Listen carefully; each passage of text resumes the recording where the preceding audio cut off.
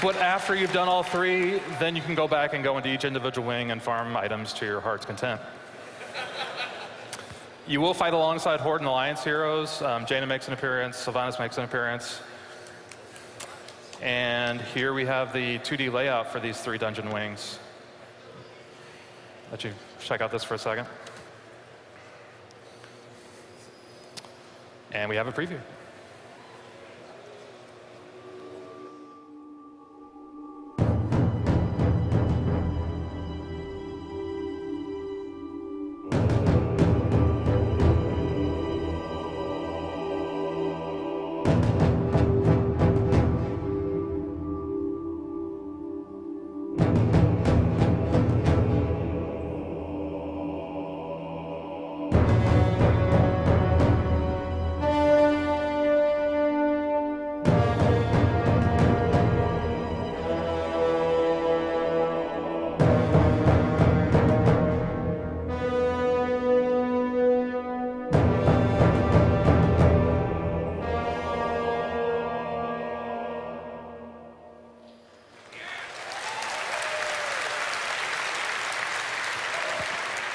So now we're going to move on to some Cataclysm raids. Corey was showing you the 5-player dungeons before. So this is an interesting shot.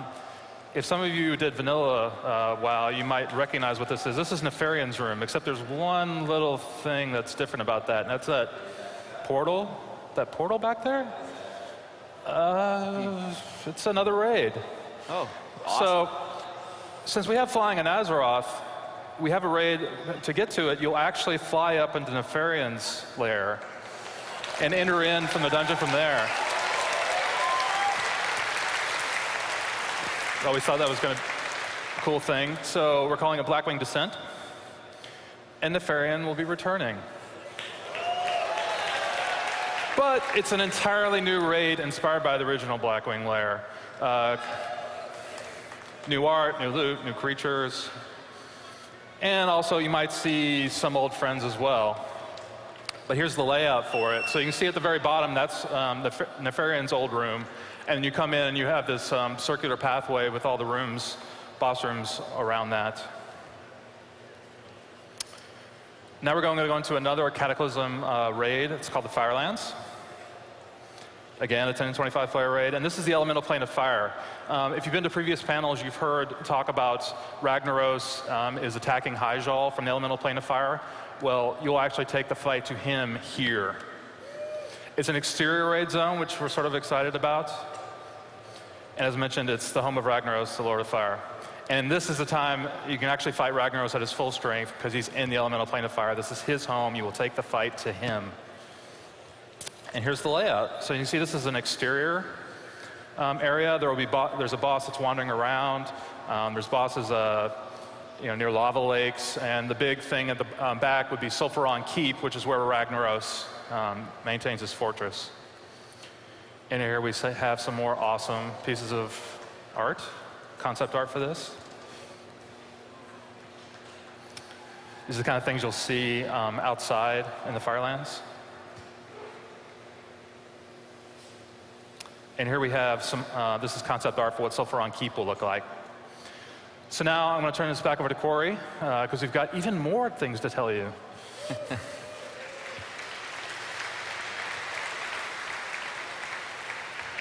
think there's one more shot here. Yeah, here's a shot of the keep. This is where you're actually going to fight Ragnaros. So, Onyxia 5th anniversary. So this is something we're planning to do to celebrate WoW's 5th anniversary.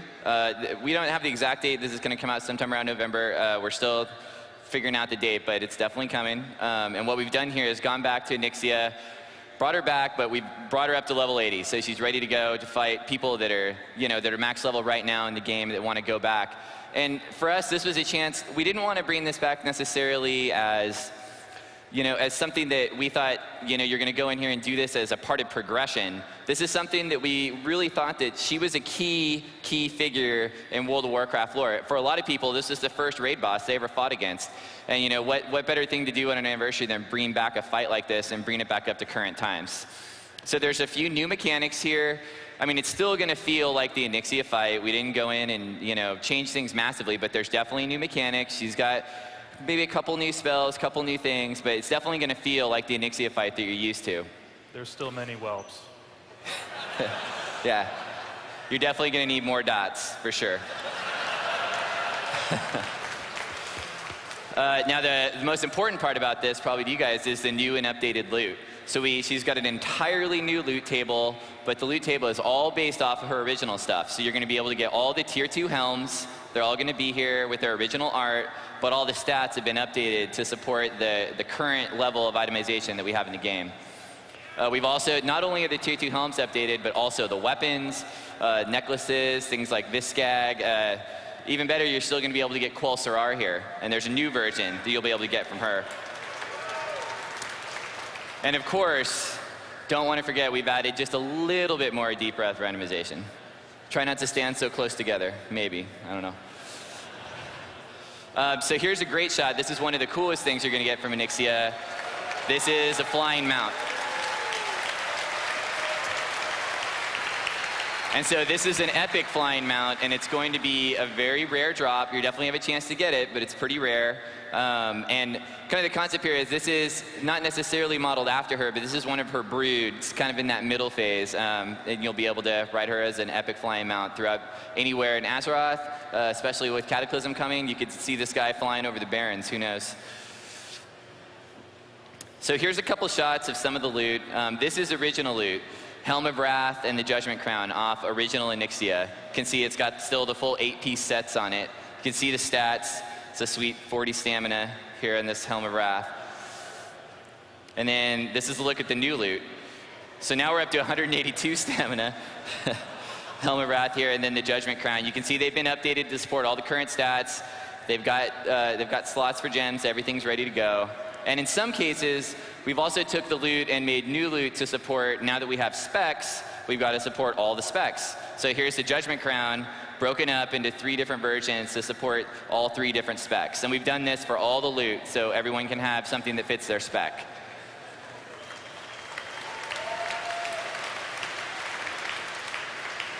So now here's a shot of a couple weapons that are going to be dropping off in Onyxia. Now these are the original. The Obsidian Edge Blade dropped in Molten Core, but we've taken some of that loot and put it on Onyxia here to fill out her tables. Because originally she only had 2 weapons that she dropped, so we wanted to update that. So we took some Molten Core loot and put it here. So here's an example. Here's Quell Sarar, Deathbringer, and the Obsidian Edge Blade. And then here's their versions that'll be dropping on the new Onyxia. So you can see they've been massively upgraded. You know, there's nothing like getting a new weapon. It really helps stat increase. So we really wanted to make sure that we wanted to get people here, get them a chance to experience this encounter. So we wanted loot to make sure that people would come. And I think this is definitely going to do it. So also, we've got Onyxia Whelpling.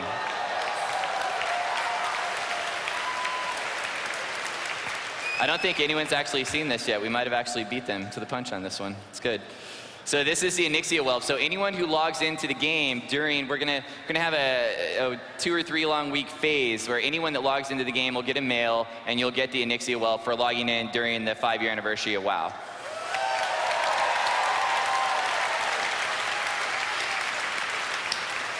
Now you can't see it here, but this Whelpling actually has some really cool, unique animations. She actually tries to deep breath occasionally, every few minutes. And she fails occasionally and just ends up blowing smoke rings. But it looks really awesome. We've got custom art on it that looks great. So to close this out, the last thing we wanted to talk about is a new feature that we're planning that we haven't really talked about a lot yet, which is going to be cross-server LFG. And as you can imagine, what this is going to do is allow you to get into 5-player instances with players that are on other realms.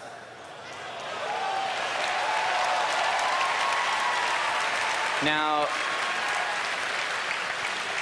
the tech for this definitely supports raids, so we can definitely do this with raids, but we're going to kick it off with 5-player, see how it goes, and then we're definitely going to open it up from there. It's going to start out working on your battle groups, and you know, the same way that you can expect it, something very similar to the way Battlegrounds work now. With cross-server Battlegrounds, we're looking to do something like that, very similar here. This is definitely something that is going to help pugs a ton. So if you can imagine, you think it's really hard to find that group for Wailing Caverns right now. It's going to be a lot easier after this when you've got 20 or 30 servers of people that might need to do that quest. Now you can come here and be able to do that without necessarily having such a hard time finding people to play with. Big part of this is also going to be a reward system. So we definitely want to reward people for using this system to encourage them to take a part of it. And the concept here is the same way in the LFG now, you can flag yourself as a leader. You can flag yourself as what your actual playstyle is. If you flag yourself as a leader and take a group through a dungeon in LFG, we actually want to reward you for that. So maybe there's some people that have never been in Wailing Caverns, but you're a pro at it. So you go into LFG and flag yourself as a leader. If you successfully complete the dungeon, you'll end up getting a reward for that.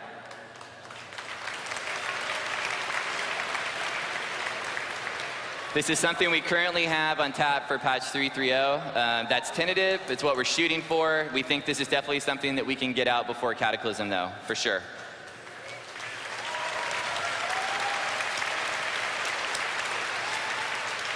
And that's what we have for Dungeons and Raids. So I think we've got about 15, 20 minutes for Q&A. Thank you, guys.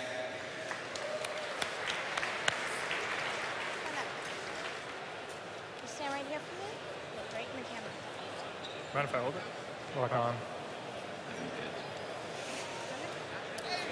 on. Yeah, my question is for additional instances cannot be launched on servers. And I actually have a solution for this too. You guys have already initiated the Battlegrounds queue from anywhere. Why not have a summoning stone just be a queue stone? Okay, well, the cannot launch more instances problem, that's something that's right now we're having a problem with because literally so many of you are wanting to do instances. There is an active solution for this that's actually being deployed right now. Some it's servers, in progress. Yeah, some servers already have the solution. The tech that gets rid of that message that provides you with a whole lot more capacity to run instances is actually the same technology that allows cross-server LFG. Right now, like I said, some realms have it. They're deploying it right now on the rest of them.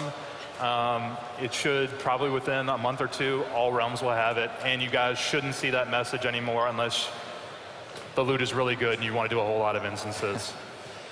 And as far as your question about the summoning stones and the way that'll work, the concept behind the LFG system is definitely you're going to be able to use it from anywhere like LFG now. And it's definitely going to have a form of summoning. It's going to pull the players from the other instances directly to the instance to play with you. Yeah. So. Yeah, the LFG system is getting completely redone along with the cross-server LFG stuff. So.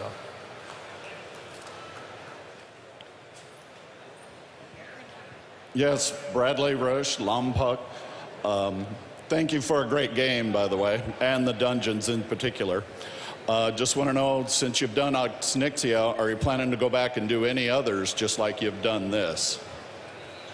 We currently don't have plans to go back and do anything else. Onyxia just came up, like I mentioned, I think it was just a special case because she was, our first raid boss, and we just thought it was a chance to give players that maybe didn't get to see her a chance to see her and actually have it be worth something, and then also a chance for players to maybe relive a memory from where they had, maybe got that first piece of loot there to go back and do it again. I definitely think it's something that we would only do in a kind of a special case scenario. One other thing. One statement. Just one statement. It's for the Alliance.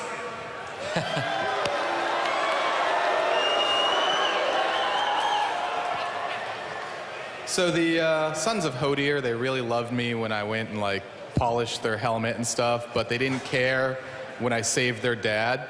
Are you going to bring reputations back in raids and make them worthwhile again? Reputations in dungeons and raids are definitely something that we want to bring back in a different way. I mean, I think you could see the evolution of that a little bit through Lich King with the new reputation system where you could wear the tabard and earn a rep by doing heroic dungeons that way. We've been having a lot of talks about how we want to implement rep into these new dungeons. Unfortunately, we don't have Alex here. He's one of the guys that's actually heading that system up. So we have plans for that, but we don't really have any more details on it right now. But we definitely want it. It's something we want to do.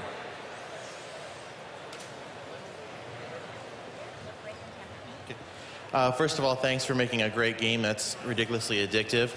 The question I have is the progression of how raids have played out since Vanilla WoW was single target DPS